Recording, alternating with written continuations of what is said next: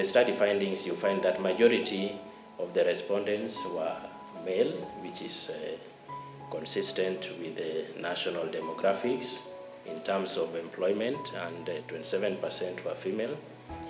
Most of the officers were young, 60% were below 35 years. So in terms of maintenance of law and order, and more so in public order control, you find that these are young, energetic officers who are very vibrant, and they can be able to do anything based on the police culture, as we will see later on.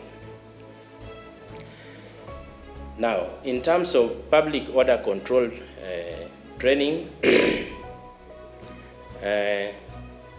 we know that basically policing of public order is also a very difficult task for the police, given that most of these assemblies, the participants are either dynamic or static, or they are both. And sometimes you may not be able to identify who is who.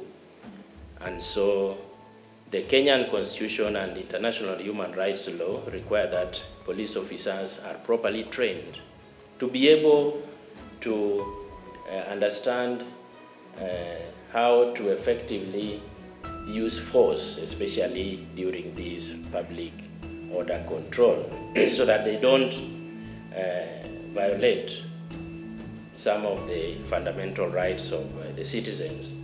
So 85% of those officers who were interviewed said they had participated in public order control, while 15 or so had not participated. And for those who had participated, we further inquired if they have ever had any specialized training, especially in public order control. And we realized that 72% said they have never had any other specialized training.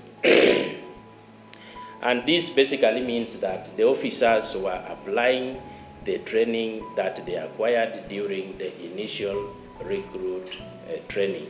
And this is a dangerous situation, because most of the officers must have left college long time ago, and we know that the kind of training that the officers undergo while they are recruits is confrontational in nature.